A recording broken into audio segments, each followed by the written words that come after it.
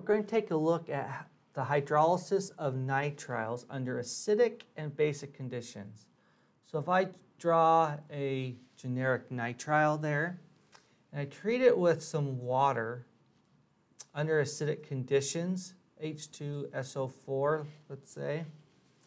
Now I need to correct that because all these this reaction here is reversible.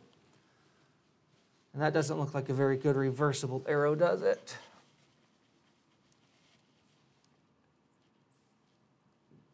H2SO4. What we can do is convert that nitrile, and I'm going to draw that, keep that carbon drawn out. I'm going to go like this, like that. And what have I done? I've generated a amide. And you can do this reaction and isolate the amide, but you have to be very, very careful. It's all about timing.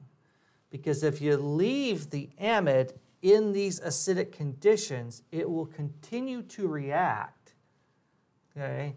And it will continue to react into the carboxylic acid.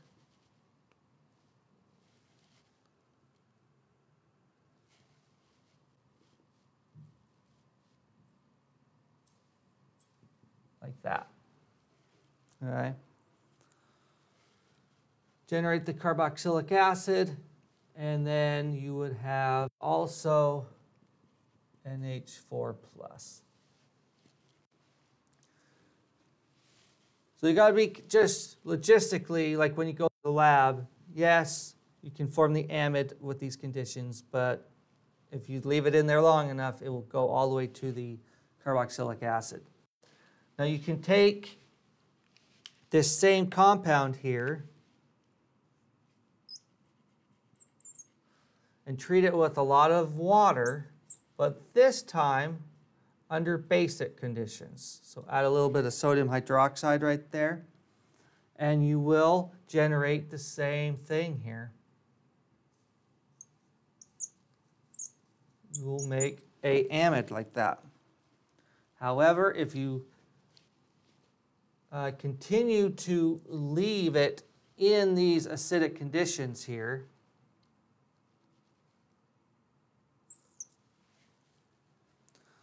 okay, if you leave it in those conditions, you will then not form the carboxylic acid, but a very similar species. You would generate the carboxylate. Okay. And then if you generate the carboxylate, you could take that and just add a little bit of acid to it, and then you get your carboxylic acid. But to hydrolyze a nitrile, it happens really in two major steps. You go the nitrile into the amide, and then the amide into the carboxylic acid. So I want to take a look at the mechanism of the acidic conditions and how that all takes place. So when you take water, put it into sulfuric acid, what happens? That generates our hydronium. So we have hydronium, we have a nitrile, and that's going to be a simple what? A simple proton transfer. And that marker's not going to last very long. So what do we get? We have a nitrogen atom there with 4 bonds. And we've also generated some water from that first step right there. Now, protonating that nitrogen atom makes this carbon more electrophilic. So what we have next is a nucleophilic addition.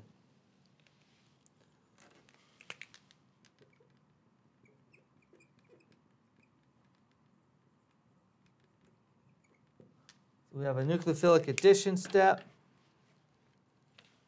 where that lone pair on the water there can come in and attack that carbon.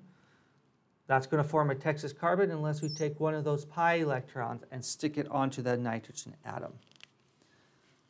So that's going to give us, let's see if we can squeeze it in here.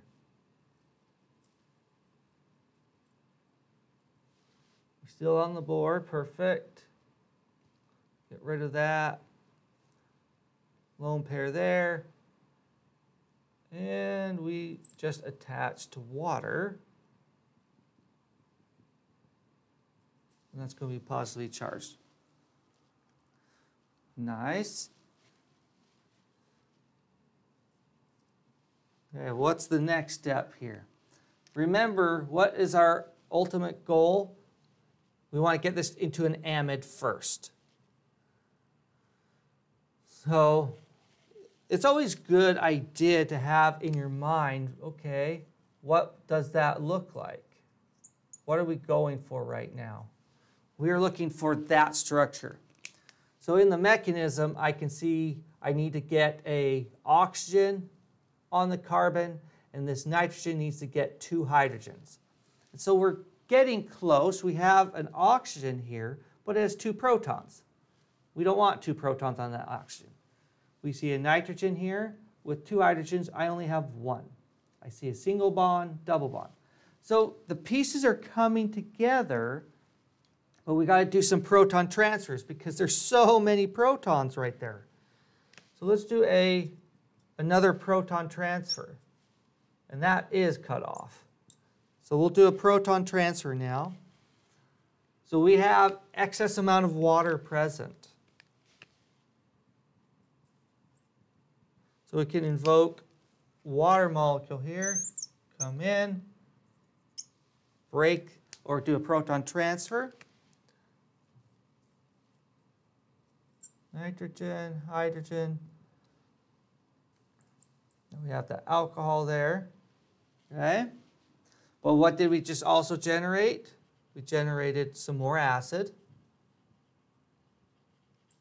from this step right here. So let's do another proton transfer. Just lots and lots of proton transfers, really, in this mechanism. So what do we want to do? Do we want to add a hydrogen on this oxygen? No, because we're trying to get rid of them, right? So what if we want to use this lone pair right there, and we can do a proton transfer? Like so. So now we have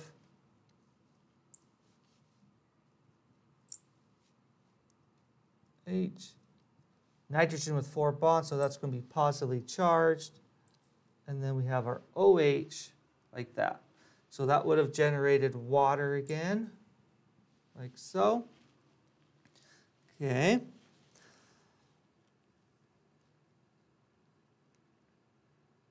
Now we're going to do another proton transfer here.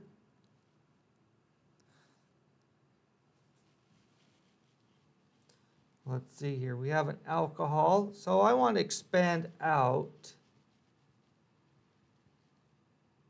that hydrogen like this. So we're going to use water that can act as a base.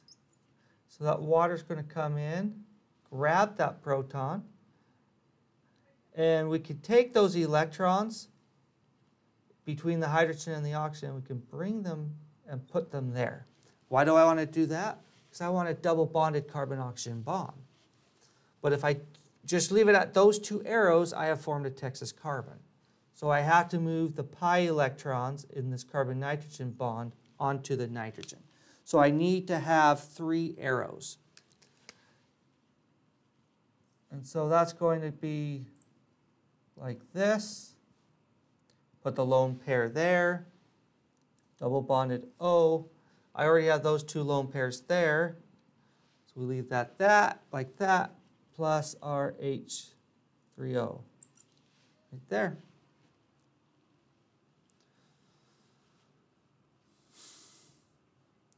So when you look at this reaction here, how many proton transfers do we have? 1, 2, 3. And let's see, this should be what? Like that. There we go. So we just have a another proton transfer. So under basic conditions, we have our hydroxide here. And the carbon of a nitrile is analogous to a carbonyl carbon. It's the electron poor.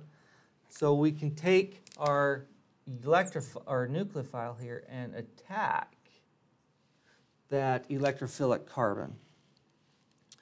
And so that would generate this species. And then we go OH. Now we have to be a negative charge now. And that step right there is what? That's a nucleophilic addition.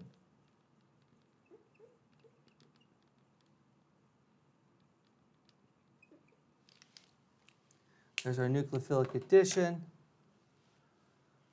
Okay, so what is our end game? What do we want to get to? We want to get to this.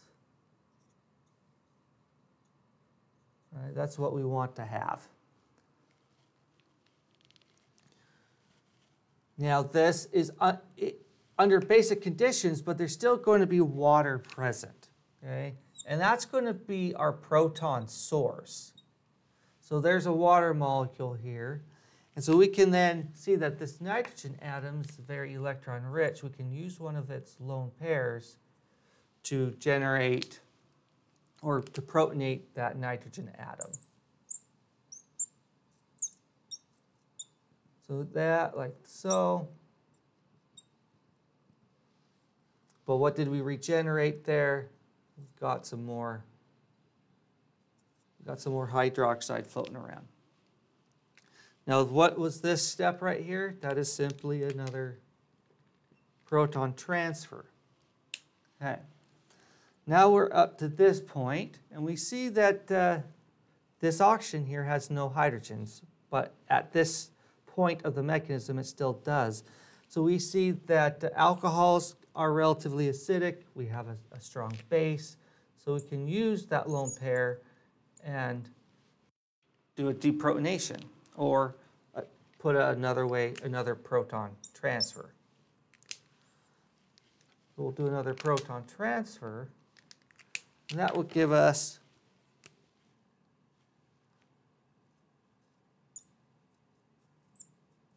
something that looks like this. Oh, now that thing is negatively charged, and we just generated some water. Okay, now what here? What can we do here? We got to do another proton transfer because we need this nitrogen with 2 hydrogens, and it only has 1 at the moment. So what we can do here, let's see, how do I want to draw this? I think it would be better to show you a resonance structure that will help you understand the reactivity of this species right here. If we draw a resonance structure, we could take a lone pair there, bring it down, and go like this. And in that resonance form, I hope you're able to see that what we now have done is the negative charge is now on that nitrogen atom like that. You see that resonance structure? And now we can invoke a proton transfer step because we have water present. So that water is going to act as our acid like that, and we're going to protonate that nitrogen atom. And when we protonate that nitrogen atom, what do we get? We see that that matches our target, and that is our product. So that is our amide that we want to have. Okay? And we can isolate the amide under basic conditions. But please note, and it depends on the professor that you're taking this course from, they may say, hey, a nitrile under basic conditions goes to the carboxylate. That is true, but it's also true that if you do this reaction carefully, you can go from the nitrile to the amide and isolate that. But if you let the reaction continue to cook under the original conditions, then it will get converted into a carboxylate. And the same thing goes for if you take a nitrile and treat it under acidic conditions. You can stop it at the amide, but if you let it continue to react, it will go to the carboxylic acid. Okay? And to be clear, I will show you the mechanisms of how to go from the amide to the carboxylic acid in future videos.